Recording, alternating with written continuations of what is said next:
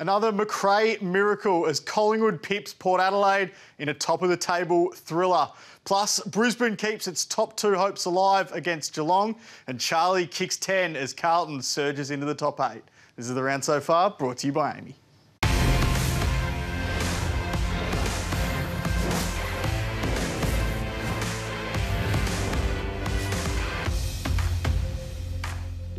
This is the round so far, brought to you by Amy. I'm Riley Beveridge. This is Kane Cornes. Kane, only one place we can start tonight. That's at the Adelaide Oval, where we saw an absolute thriller between Collingwood and Port Adelaide. Well, you knew it was coming, but it happened again. So Collingwood come from 17 points down at three-quarter time, and here's the moment, the relief, the players' celebration. Taylor Adams' game number 200, and you can see what it means to them. The amount of belief and connection in this group is something that we haven't seen for a while. Incredibly well coached. They know what to do in these scenarios. They kicked the first one of the last quarter. That got them going again, and there was some brilliant individual heroics for the Pies tonight. You just knew when Steele Sidebottom put that goal through a minute into the last quarter to reduce the margin to 11 points that the Pies were coming. It was just such an incredible finish to this game, though. Back and forth in the final term, an instant classic. And these are some of the big moments of that last quarter. So we mentioned Sidebottom kicks the first. McCreery here, how good is this? This is finals-like footy. So win a contested footy, break away, and then make a good decision going inside forward 50 to even numbers. That's the perfect spot to put it. Bobby Hill is important. Kane Farrell made some errors in the last quarter. That's got to go through a rush behind, and you get the ball back. Instead, he goes straight to the boundary line. That's a free kick. Jamie Elliott kicked a couple in the last quarter, 3 for the match. We'll get to his big moment shortly. Pau Pepper has just been enormous for them. He's almost their most important player, and I say that spiritually for what he gives them offensively, but also defensively in the physical presence. And this was a couple of centimetres away from going out in the full. Instead, he marks it and goes back and slots it. He has done this so often. So that goal after the siren against Essendon last year, the goal in the dying seconds against Carlton in round 23 last year, and then he puts that one through with just over 3 minutes to go to win the game for Collingwood. Their 5th win this year, having trailed at three-quarter time. Have a look at that, Kane. That is remarkable. Yeah, it's incredible. I don't know how they do it. I was saying at three-quarter time, do you address that if you're Ken Hinkley and Port Adelaide, or are you oblivious to it? And if you say it, does it make the players a bit nervous? But in the end, Collingwood started so well in the last quarter. You could sense it was coming. So to do that again after doing it already in round 7 against Adelaide at the Adelaide Oval, that ground hold no fears for them. But it did feel like the best two teams going at it tonight. It was the best game I've seen this year. The finals-like atmosphere, the pressure, which we'll get to in a moment, it just felt like a big final. And for me, I sit back and go, well, clearly they're probably the best two teams in it. They certainly were. As you mentioned, the pressure throughout this entire contest was just immense. Right from the get-go, it was like a prize fight. They were just bashing each other throughout the whole night. You just feel like Collingwood are a little bit gettable if you can bring this pressure. So Port laid nearly 80 tackles. They laid 15 to 2 tackles inside forward 50. And yet Collingwood made errors. Like, they just delayed the ball. They were a bit confused. They coughed up handballs. And you can see here, and Port Adelaide were able to hurt them off the turnover. But equally, when the game was in the balance, Collingwood rose to that occasion as well. And their pressure was terrific. Thought the Pies got on top from stoppage in the last quarter, but efforts like this is what you build your game on. Yes, they've got the flair, they've got the individual class and brilliance, but you're not going to win anything in September if you don't bring this. Port Adelaide brought it, Collingwood matched it, and in the end, could have gone either way, but Collingwood got it done again. A couple of remarkable stats for you, Kane. Of the last 16 times they've trailed at three-quarter time, they've won 12 of those games. They've now won 8 straight at the Adelaide Oval. The last 5 have been within a kick as well, and they've won all 5 of those games. Does Willie Rioli have anything to worry about here? Because this strike off the ball to Nathan Murphy, he's already missed 2 games this year for a striking charge. Watched it a couple of times. It's pretty weak to me. I think Nathan Murphy milks that for all it is worth. You watch it, you put it in slow motion, it's an open hand that sort of rests on his chin. I'm surprised he went down that easily and milked it that much. The fact that he did do that probably means that Willie is in trouble, but if he does get cited, I'll be taking that straight to the tribunal and go, I reckon Murphy milked that for all that it's worth. And perhaps he's looking at a staging one. I reckon he probably gets 1 or 2 there, Rioli. Let's go to the Gabba now, where Brisbane made it 10 straight wins on their home deck. They absolutely dominated this one out of the middle. They mauled them. They absolutely mauled them. I was so disappointed in what Geelong brought for 3 quarters. They flicked the switch in the last quarter, which we'll get to. But from stoppage and the way that they transitioned the ball, I haven't seen a Geelong side this flat. Now, the scoreboard in the end and the final margin is going to absolutely flatter Geelong, because Brisbane were easily the better team, and if not for some errant kicks going inside forward 50 in the first quarter, the game essentially would have been over at quarter time. So I thought Geelong defended really well. I thought their defenders held up, led by Tom Stewart again, but it was this sort of stuff in the midfield, and the numbers were extraordinary from that. The Lions midfield plus 39 in disposals. We'll get to it and show you those numbers in a second, but the Cats just didn't have any effort at ground level. Yeah. And they were flat today. We've spoken about this a couple of times throughout the season, about when Dangerfield and Guthrie were out of this side, the midfield looked a little bit lightweight. Now, Brisbane had 14 of their 23 players that took to the field this afternoon. So this one here, look, the ball's bobbling around. Yeah. No one from Geelong, Cameron, no one wants to go and get it until Rayner goes, OK, I'll go and get it. And they'll burst away from stoppage and we'll go from back 50 to forward 50 and kick an easy walking goal. You didn't see that with Geelong last year. Geelong were the teams that were beating up on other teams. Now they're getting beat up upon. Now, they're going to get a lot of games at home, but it was a disappointing performance. And I haven't seen numbers like this as lopsided against the Cats for so long. So, disposals. First possession, like when the hit-outs are reasonably even, and you're plus 37 for Brisbane in first possession, smacked in contested possessions, plus 27 in clearances, got them done on the ground, to the point where Chris Scott said at half-time, I'm going to put my best player, who's taken 6 intercept marks, and put him in the centre bounce, Tom Stewart. Yeah. And that was a big you-know-what to his midfield. It was a big message to say, you guys haven't got it done. So I'm going to put Tom Stewart, who never plays inside, on ball. And he's actually pretty effective. But if you're Chris and the midfield coach, Nigel Lappin at Geelong, I think it is, you'd be pretty disappointed with that effort from your mids. Spent a lot of that second half starting in the centre bounces, did Tom Stewart. As I mentioned before, 14 of 23 Brisbane players had clearances throughout the evening. One down point, though, for the Lions was a knee injury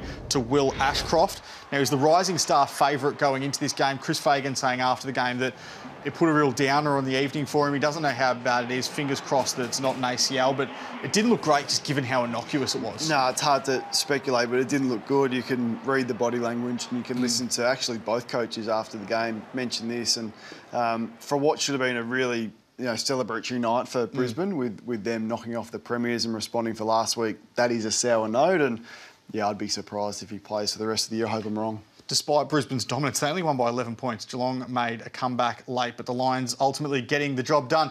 Let's head to the MCG now, where Richmond certainly made a comeback late. This is where we find our moment of the weekend. It was Liam Baker's goal that sealed a comeback from 30 points down at three-quarter time. They overwhelmed them, didn't they, in the last quarter? So 5 goals to 0 in the last quarter. Hawthorn had this game in their control. I thought Sam Mitchell's coaching was excellent. Thought they were able to possess the ball, high uncontested marks, got one-on-ones inside forward 50. McGuinness on Rioli was another great move, but that player there should be the next captain of the Tigers. And this is bizarre footage. He looks away from the play. So Dustin Martin gets the ball. Does he think it's a stoppage? I don't know whether he thinks it's a stoppage or whether he's going to set up behind the ball for that stoppage, but he looks away and then all of a sudden he goes, oh, hang on, we've won it, and the ball falls in his lap. There's some luck in that, and good players get lucky, and they get lucky often, but there's also the brilliance to finish. And all of their big players stood up in big moments. Like, I thought, Sam Mitchell tried to protect the lead with Will Day behind the ball, which was effective. Sicily was just enormous with 10 intercept marks, and Hawthorn took so much out of that game, and they were so good for so long. But the Tigers, in the end, were too good in the last quarter when it mattered. 30 points up at three-quarter time were the Hawks before Richmond kicked 5-3 to 2 behinds in the final term. Here are some of these massive moments that you spoke about. Look, Matthew Coulthard, the mid-season rookie pick, came on off his bench and did a really good job. Came on, gave them some speed, and kept hitting up Dustin Martin, then was following up, was getting the 1-2, so the fresh legs that he provided. Revolt had an ordinary game and was dominated by Sicily, but kicked that goal there. He missed a couple of easy ones, and then they just kept coming. One-on-ones in the goal square. Dustin Martin, too good. He's always going to be too good in that situation. I thought their pressure Rose, this one hat kick from Weddle. It's always going to go to the opposition, and Taranto went back and kicked his third from outside 50. So some of those numbers in the last quarter were clearly lopsided in favour of the Tigers. Contested footy, they lifted their pressure, tackles 20-11, and a few key Hawthorn players that started the game really well, including Chad Wingard, went missing. James Sicily had 10 intercept marks for the night. Have a look at this. Their third biggest comeback from three-quarter time in AFL, VFL history. Their biggest since 1947. Yeah, I was surprised by that. It didn't feel that big, but once they got their momentum, the Tigers at the MCG, when that crowd gets behind them, then they are an absolute force. They're not at their best.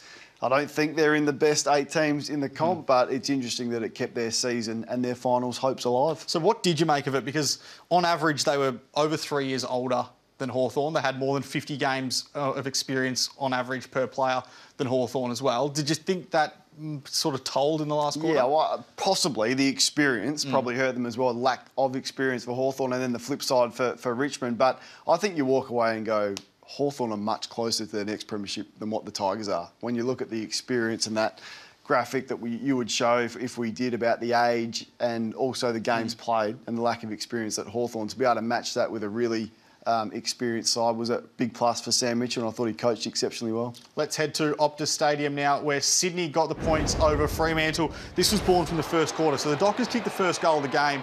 The Swans kicked the next 6 straight to really take this game away from Fremantle. What is going on from Fremantle? I mean, they are now, they're bottom 4, but they're the 3rd worst team in the comp. Hawthorn is a better side than Fremantle, which is alarming when you think about the drop-off from winning a final last year and the way that they topped up through the trade period. Yes, they lost a couple, but the heavy investment in Luke Jackson, which clearly hasn't paid off, and then they just don't turn up. Week after week, this footy club does not turn up. So you look at your leaders, you look at the coach, and you go, what is it about the coach that he can't motivate this group to be switched on from the start? And you look at the captain, Pearce, which we'll get to shortly, but once again, plus 10 in disposals for the Swans in the first quarter. They beat them up around the contest. 9 more inside 50s in the first quarter alone, plus 25 in score. All the midfield numbers went Sydney's way. And we know when they compete and they win stoppage, Sydney are a good team and they're a tough team to beat. Lance Franklin among the best for the Swans in what could be his last game in his home state of WA. 3 goals, 2 goal assists, 6 marks and 3 contested marks. Got the better of Alex Pearce, didn't he? Yeah, it's not ideal for the skipper to be beaten by a 36-year-old. I think it was an odd choice as captain, Pearce, to have that mantle from full-back.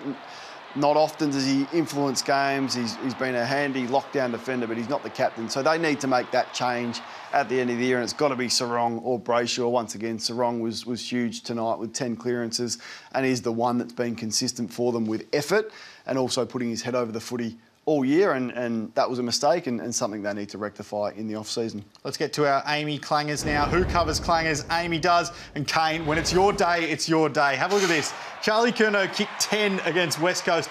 He meant to pass this off to his teammate David Cunningham, and it's gone through for one of the luckiest goals you'll ever see. Absolutely nuts.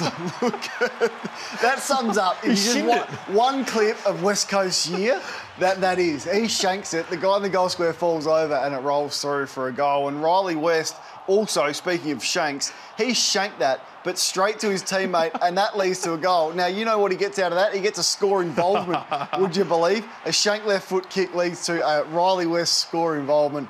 Absolutely bizarre, but the Western Bulldogs will take it. They certainly will, as will Tom Liberatore, who was lying on the deck there, got the handball out to Jamara for that goal. He was one of the best at Marvel Stadium on Friday night as the Western Bulldogs got the job done against Essendon. 36 disposals, 22 contested with 12 clearances. So it was their midfield that responded. So they were flat in the first quarter. I thought they allowed Essendon to take far too many uncontested marks, and the Bombers' midfield were ready and up for the fight. It was 11-6 in clearances in the first quarter. From then on, Bontempelli and Liberatore absolutely smashed Essendon around the ball. So they got a hold of Merritt, they got a hold of Parrish, they got a hold of Hobbs, and I think it was 45-15 after quarter time in the clearances. And this man was the reason behind that. So 36 touches, 22 contested, 12 clearances. He had 8 score involvements. I know it's the easy thing to say that he's in all-Australian form, but he is. Far too often he's overlooked because of how many good midfielders there are in the game, including his skipper, Marcus Bontempelli, who I thought was the best player on the ground. But Libba wasn't far behind him. I think this has to be the year that Tom Liberatore makes All-Australian. He has been outstanding. The Western Bulldogs have such an incredible record against Essendon. They've now won 9 of their last 10 games against the Bombers. They've done it pretty comfortably as well. Yeah, it's not a great record if you are the Bombers, and the Bombers' record against the better top 8 sides this year has been an issue for them. Now, there's still an opportunity for them. They're out of the 8 at the moment, but their draw is favourable on the one run home. Things will have to go right, but yeah, I was disappointed with particularly their work around stoppage, and the way that they started the game was impressive, but after that it was a pretty ordinary game. It was a pretty lethargic performance from the Bombers. Let's get to some behind the goals vision that really just takes you through this. So we'll start with Cody Waitman here. He's matched up against Andrew McGrath at centre-half back. They started at the exact same starting position, and by the time Cody Waitman kicks this goal, he's put 20-25 metres on Andrew McGrath. We'll show you a couple of these, Kane, because this was the story throughout the entire night. So McGrath's had a solid year. He had a poor night, both with ball in hand and also defensively there. That's just not good enough for a senior player, and Waitman's legs got the better of him there. So Bontempelli wins the footy across half-back.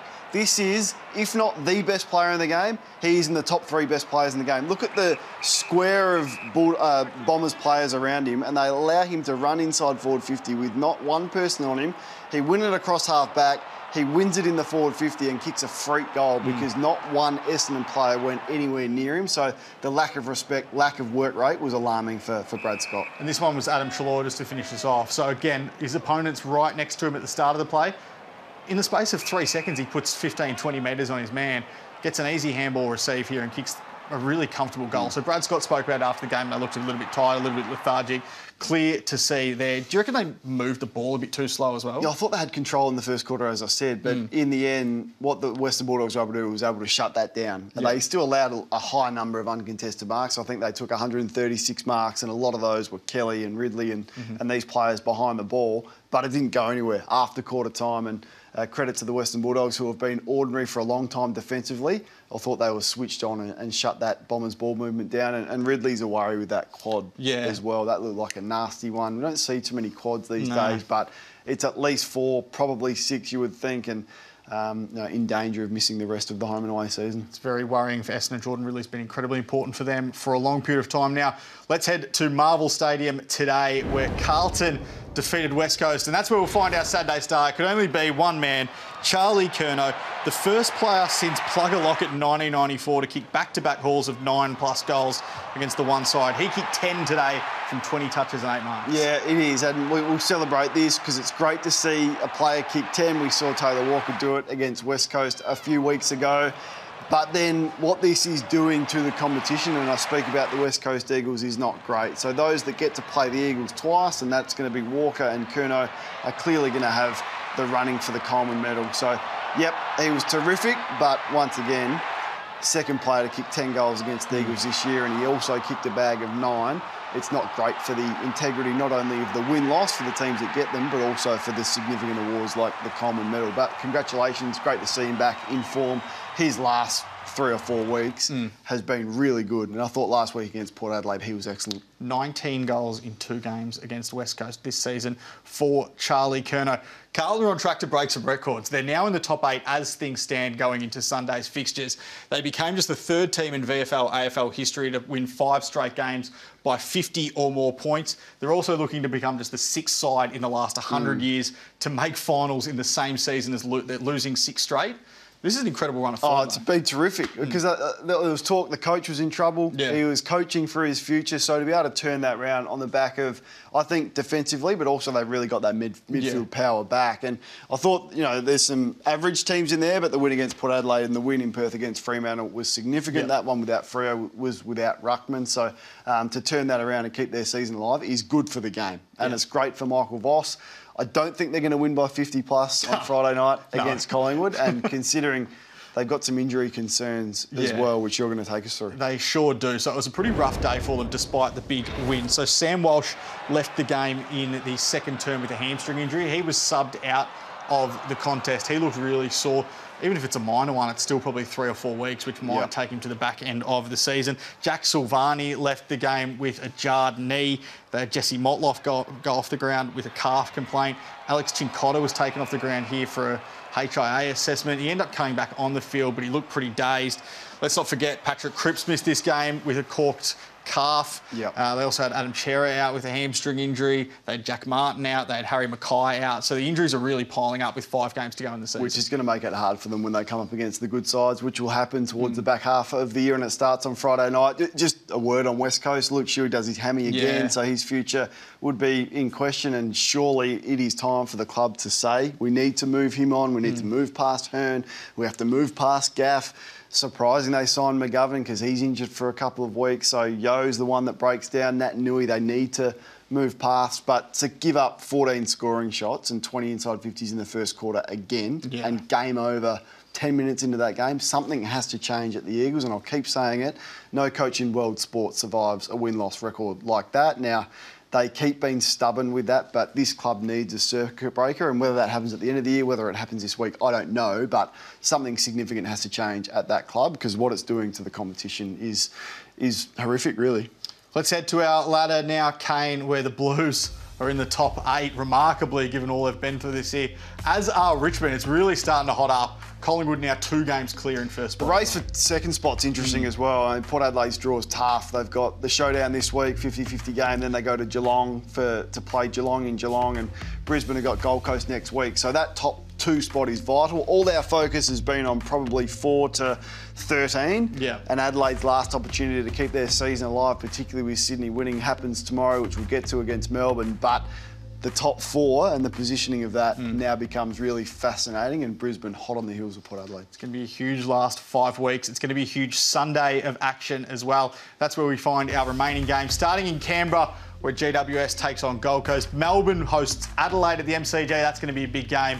And then the twilight match to finish us off, St Kilda against North Melbourne. Yeah, so the game we focus on there, I think, is the middle game, the MCG. Melbourne can probably finish Adelaide's season tomorrow with a win, which most would expect, but I think Adelaide, if they can bring what they brought at the start with that fierce intensity to get after the opposition, you can restrict Melbourne to score. So if they can keep Melbourne to around that 75, 80 point mark, I think Adelaide are going to be in that game tomorrow. All right, plenty more to come on afl.com.au over the course of the week. Don't forget, access all areas on Monday. Gettables back on Wednesday. Inside trading on Thursday. We will see you next week on The Round So Far. Nice job, Kane. See you, mate.